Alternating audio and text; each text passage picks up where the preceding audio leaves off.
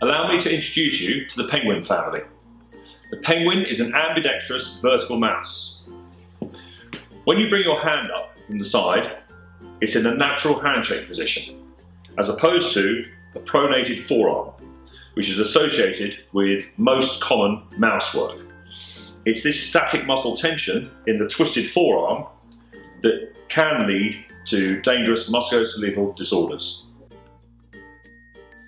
Place your hand on the base of the penguin to use your bigger muscles to navigate your way around the screen rather than small micro movements at the end of a range.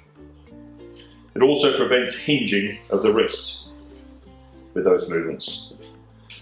The configuration is such: left click, right click and scroll. Very familiar, but in an upright position. And when you use your non-dominant hand, in this instance my left hand, you click the bow tie underneath, which will automatically change the direction of the scroll on the screen.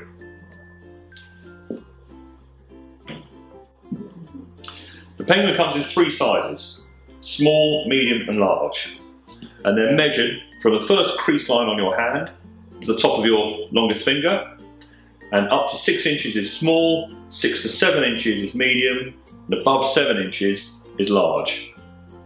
See our website for a link to the sizing chart. The wireless versions have their dongle in a compartment underneath that needs to be removed and plugged in, and the on-off button is also located underneath, which gives you immediate feedback as to the amount of charge in the penguin. And there are 3 different DPI settings, which will also give you instant feedback to show you which setting it's on. To recharge your penguin, this is supplied and plugged in at the front and charged overnight to give you a month's worth of life. The penguins are both PC and Mac compatible, and they also have Silver Seal antimicrobial agent to ensure a cleaner working environment. Once you discover the benefits of vertical micing, you'll never look back from your penguin.